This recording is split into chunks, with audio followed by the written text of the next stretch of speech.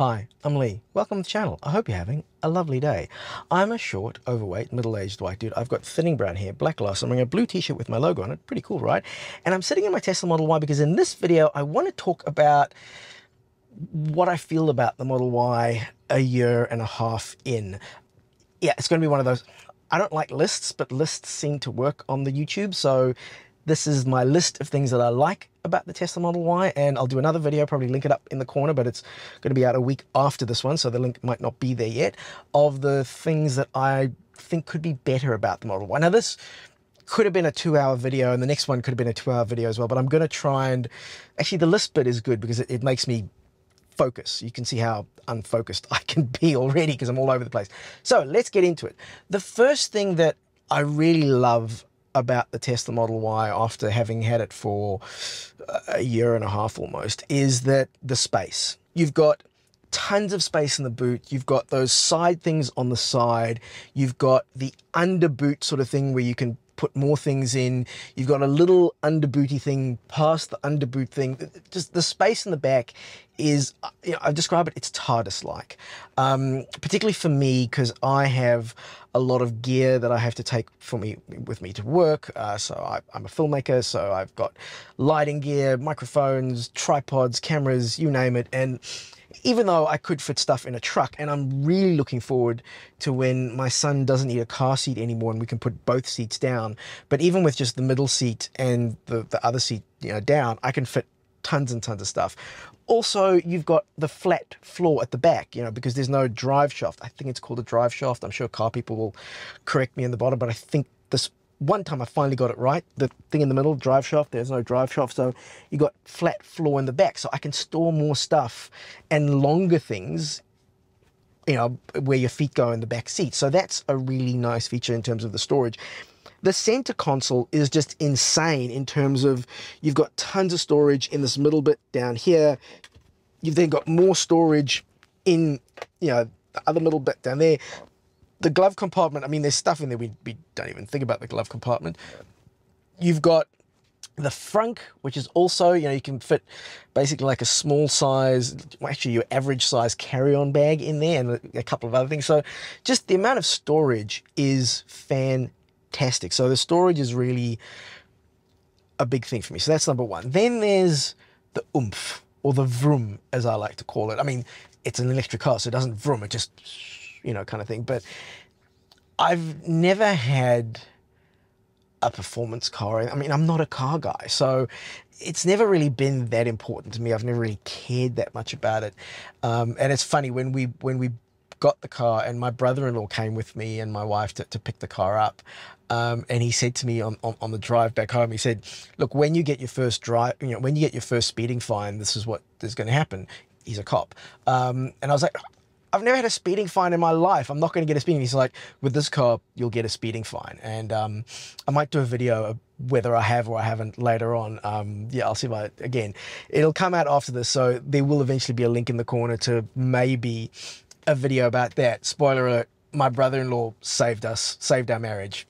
That's all I'm going to say, but it'll be a cool video when I explain it. So yeah, I like the fact that, and you get this with all electric cars, so I will put that sort of proviso of this isn't exclusive to the Model Y, Model 3, what have you. This is, you know, most electric cars have got that instant torque, and so you put your foot down and they vroom. I mean, this Model Y, this is the rear wheel. This is the rear wheel model, so this is the least vroomiest of all Teslas that you can buy, and yet it's still vroomy. So it's nice just having that, you know, even when you just, if you're trying to get onto, you know, turn onto, you're at a T-junction, you're trying to turn onto a road and there's like two things of traffic or whatever, and as you get more comfortable with the car, you become more confident with, okay, I've got space, I can get into the lane quickly enough. So it does, it's helped me be a more confident driver, but not in a, hopefully not in a douchey way, that I'm not speeding all the time, but it's just, it's nice to have it when you need it. So that's a really cool feature. The next one is the drive, and what I mean by this is, it's funny, this is probably going to feature in the things that could be better. So the Tesla Model Y, this is a 2022 model, was not in any, didn't have the suspension set up for Australian roads or anything like that, and People who know cars, car people, will say that it's not a very good ride and it's not comfortable because you feel the bumps more than you would in other cars, particularly of this price range. I don't know, because I haven't driven a lot of cars in this price range. To me, it feels very comfortable, but I have heard other people say it's not, so take it or leave it. That then brings me on to one pedal driving. Now, this is, most electric cars have got some form of one pedal driving. If you don't know what that is, what one pedal driving is that the way that the Teslas will slow themselves down, you do have brakes, so you still have a brake pedal and you can brake, but the way that you slow yourself down is you just lift your foot off the accelerator and the car will then use the energy of the wheels and it'll slow the car down, but it'll put that energy back into the battery. So you could effectively drive just with a single pedal without really using the brakes. You do have to learn how to feather it and when you start taking your foot off the accelerator before you want to slow down and all that kind of stuff. But once you get used to it, oh my word, I absolutely love it. I could not, well, I could if I had to, but I'd really rather never go back to driving a car that doesn't have one pedal driving. So that's just the bee's knees. The next one, and this is a big one, is the software and how everything works on Tesla. Now, this may not be for everyone. Like the fact that everything is controlled by this center screen, and when you go into the software, there's a lot of sort of settings and things like that. And there's a thing that I'm going to cover in this stuff I don't particularly like in that as well. But I'm a techie guy, so I really like the fact that you can go in and you can access all these controls and change all these settings, and it's all, very easy to get to through the settings and through the window. I really like the fact that they've added the search bar so you can search for things if you're not sure where to find a particular setting or something like that. And this also brings me on to another part of the software is the software updates. So if we think of this car like a phone, which we shouldn't, but let's think of it like a phone for the moment, is I'm one of those guys who I like to get a new phone every year because I have fear of missing out. I've got, there's a new phone, I have to have the latest and greatest new features. Now, I'm not going to sell my car and buy a new car every year because that would be economically unwise. But people have got their thing. Like my brother-in-law, he does, like every couple of years, he gets a new car like I get a new phone. But the fact that you get regular software updates, and those software updates add genuinely great features and important features, that's a really cool feature because it means that even though my car is a year and a half old, I'm getting a lot of the same features that brand new cars are getting from a software perspective. And they're really good. Like, again, I'll link a couple of videos up in the corner of videos that I've done about some of the updates. But to give you some of the ideas, like one of the things that I really love that came out in an update, I think it was December 2022, the indicator's auto switch off. So you're indicating once you get into the lane, the indicator will switch itself off. But it's extra clever. So if you're indicating and then you're going into a turning lane, as long as the cameras on the car see that the arrow is turning, so it knows that you've changed lanes, but you're in a turning lane, so you probably still want to turn, it'll leave the indicator on. So it's smart enough to know that, which is cool, and there's lots of cool new things. In fact, you can see there, this little blue dot indicates that I have a software update available. There's something new in arcade. Sorry, I'm easily distracted. I don't know what's new in here, but apparently there's something new in there. But yeah, so, for example, if I go into the software features here, you can see that I've got an update registered to I could update the car now. I'm not going to, but you can. So the software updates, I think, are a huge, very, very important feature of the car that I really, really like.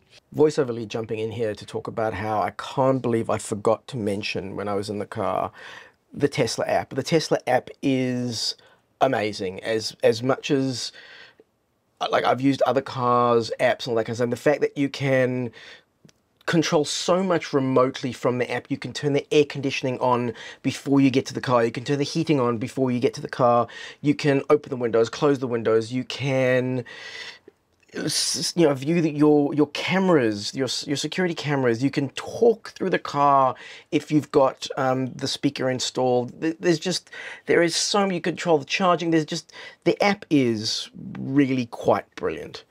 So yeah, no, the app, I'm pretty sure I've done a video. If I haven't done the video, I really should do a video that goes all into the Tesla app. But the Tesla app, if you haven't seen it, have a look. It's absolutely the bee's knees. The next one is Autopilot. So this is the built-in, very important, the car does not drive itself. Very, very important. This is the adaptive cruise control and lane keep assist, effectively, that comes with the car, just built in as a standard. And not so much, like you can use it on surface roads, but I generally only use it on highways. And on highways, it is so good. Like when I do long drives, like I don't like people who go, oh, I love doing long drives. That's not me. I'm not one of those people. But I can do long drives with the Autopilot that's built into the Teslas much easier than I would have done long drives before. So how it works is basically you push down once on the right hand stalk, that turns on your adaptive cruise control, and the car will adjust its speed depending on how many cars, there's the speed of the car in front, and you can use the little dial on the right hand side to adjust your following distance all the way down to 2 cars and all the way up to 7 cars with the following distance. So very easy to control. And as you're going, you can just flick up once and that will adjust the speed up by 5, or flick down once and it'll adjust it down by 1, or just dial it up 1 or 2 and it'll do increments of 1 or 2. So that's the adaptive cruise. Works very well.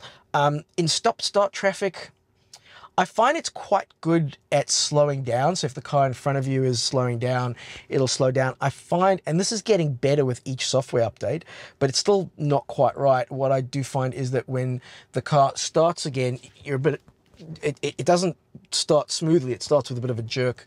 Not all the time, but yeah. So sorry, this is the one that's supposed to be talking about the things that I like, not things that could be better. So yeah, a little bit of give and take. The lane keep assist, you push down twice on the right-hand stalk, and that'll turn on your lane keep assist over here, and you'll get the 2 blue lines on the outside. And that'll keep you in your lane, and that works really well. And the combination of the adaptive cruise control and the lane keep assist, which Tesla calls Autopilot, on long drives, now, you still have to concentrate, you still have to pay attention to the cars that are around you and what's going on, but the fact that you can concentrate at 80% instead of concentrating at 95%, and just that little bit of being able to be a bit more relaxed makes me far less exhausted at the end of a long drive. So the Autopilot stuff is really, really good. Next thing is the charging network. And again, keep in mind, this is mainly for long drives. So when you're just using your electric car at home and you're just pottering around, you're driving around the city, coming home every night, you're going to charge at home. So it really doesn't matter whether the charging network is good or not. But if you are doing long drives, like, you're going away for the weekend, or you're driving between cities or states or what have you, Tesla's superchargers are so easy to use. And the locations, some locations are good, some locations not so good, but overall they're in pretty good spots. They're generally always working, they're always available. Sure, on long weekends or holidays, there might be a bit of a queue or what have you, but the way that, again, this comes back to the integration, how sort of, everything just works with everything else. And this is actually my next point, which is the ecosystem. Is, so if I said, right, well, I want to navigate to, let's say I want to navigate to Sydney, just Sydney Airport, let's say, for example. So I'm in Melbourne, so that's about 700 kilometers away, and I go, right, navigate. The car will automatically, and this is about the integration and software, all the things, the car will automatically go, right, well, these are the charging stops that we recommend. This is what percentage you'll be at when you get there, and it'll just work it all out for me. And it makes it really, really easy. And even beyond that, I can just tap on one of these charging locations and it'll show me there that, right, well, there's 5 stalls, there's 6 stalls, there's 5 available, so 1 person is charging there at the moment. It'll show me when the busy times are, and idle fees are $1. So it even shows, again, this came through a software update. It now also shows you photos of what the spot looks like. And that's actually important, and I'll give you an indication. So Wodonga is sort of like the Wodonga supercharger, sort of like in the back of a of a parking area behind the theater, and you go into the parking lot and you're like, where in heaven's name is it? So the fact that they've got photos here, again, this came through a software update, so it's a really nice feature. It makes it easy to go, okay, this is what I'm looking for, and they show nearby amenities. It's just the overall, you know, sort of ecosystem and everything that's just sort of works together, and generally it just works. I mean, it's not perfect. Again, I'll cover that in the video of things that I think could be better, but yeah, generally it just works. And so this is a fairly short one from me, and again, like, I could go on for hours, but I thought I wanted to just kind of delineate it into the things that like each one of these topics could be, you know, a video unto itself. But yeah, those are the 7 or 8 things that I really like about my Tesla Model Y, a year and a half into ownership. And yeah, I really like it. I hope this video has been useful. I hope it's been helpful. If you have enjoyed this video, if you found it beneficial, please like and subscribe. If you have already subscribed, thank you so much for your support, and we'll catch you in the next one. Safe and happy driving.